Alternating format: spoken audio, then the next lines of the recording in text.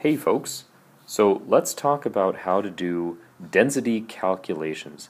The first thing that we're going to want to do is we want to make sure that we understand how to get to the right formula. So remember that density is equal to mass over volume. Okay, well, I also can solve for mass and I can solve for volume, so that it doesn't matter which two that I have, I can always find the third one. So we know about this one. Let's start with that same formula, density equals mass over volume, and let's multiply each side by volume. Remember, whatever you do to one side of the equation, you have to do to the other. And what that does is if I look here, volume gets canceled out over here because it's on the top and on the bottom. It doesn't get canceled out on the other side, so what that means is volume times density is equal to mass. That's my second one. Okay. Well, if I know that, I can take it, bring it down, volume times density equals mass, and I've solved for density, I've solved for volume, or excuse me, mass. Now I need to solve for volume. So if I divide both sides by density, okay, clearly we see that density will cancel out here, and what I'm left with is volume is equal to mass over density. So what are the three different equations that you would want to use? Well, here's the one for finding density. Here's the one for finding mass. And here's the one for finding volume. Depending on what you're given, okay, if the problem gives you volume and density and asks for mass, obviously if this is number 1, and this is number 2, and this is number 3, in that case you'd use equation number 2.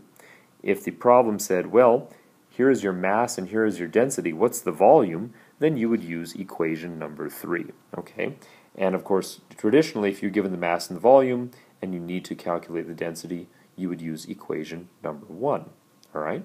So let's go ahead and take a look at what we have for calculating an actual problem.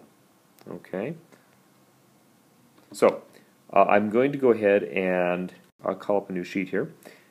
Alright, let's go again for our nice blue color. Here's our problem. 22.1 milliliters of a liquid with density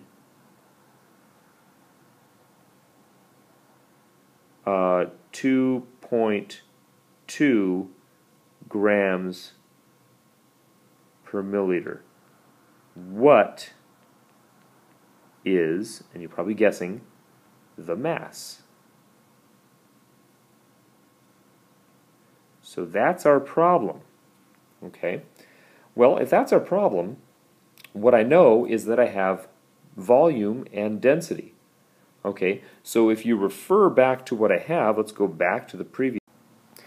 Okay, so you know that you have volume and you know you have density. Okay, so what you want to find is you want to find mass. Okay, which equation are you going to use? Well, we know that the equation for that is going to be mass is equal to density times volume. Okay, so if I have that and I plug in my numbers up here, okay, so I'm going to get mass is equal to the density, which is 2.2 grams per milliliter, times the volume, which is 22.1 milliliters.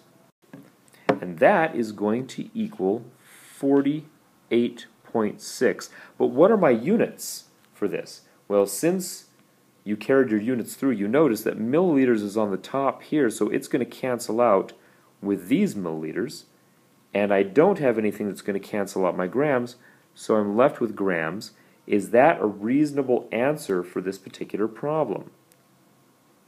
And I check it and I go, it's asking for the mass, and so yes, grams is a reasonable answer because I'd better be left with some kind of a mass unit.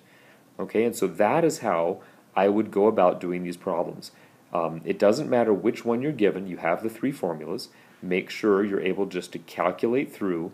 Make sure you do your math right, obviously, but it's very, very, very important you remember to cancel the units that need to be canceled, and make sure that the units that you are left with in your answer make sense for what the question is asking.